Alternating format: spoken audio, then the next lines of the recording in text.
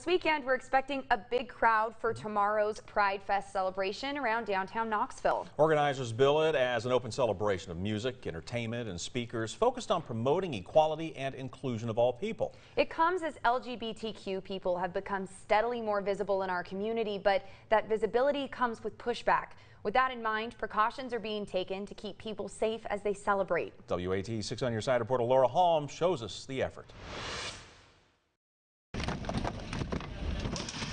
The Coliseum is becoming more and more colorful. We're excited for everyone to come tomorrow and have a great time. Knox Pride has been working on a safety plan with the Knoxville Police Department for months, so that great time can be just that. Every year it feels pretty safe, I think. I think we have a great turnout of people that are like-minded and caring allies. The police are here for us. They're here to protect us. They're ready to work with us. KPD will be managing security, traffic, and crowd control along the parade route.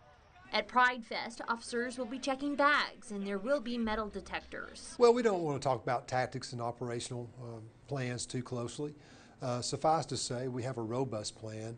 We have a strong response, and there'll be a strong, high visible appearance by our officers that will be seen by everyone. Now, if you plan on marching down Gay Street in the Knox Pride Parade, there is a safety measure that's new this year, and it comes down to what you're wearing.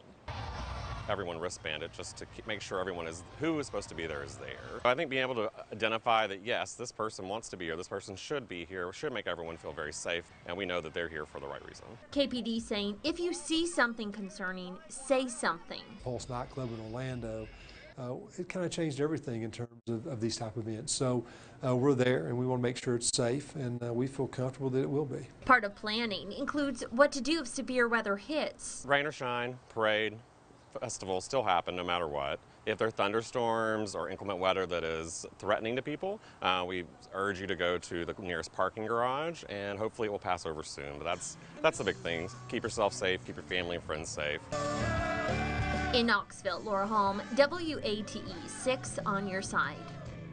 Everything kicks off tomorrow morning at 10:30. That's right, and this is a look at this year's parade route. The lineup will start on Jackson Avenue near the Morgan Street intersection.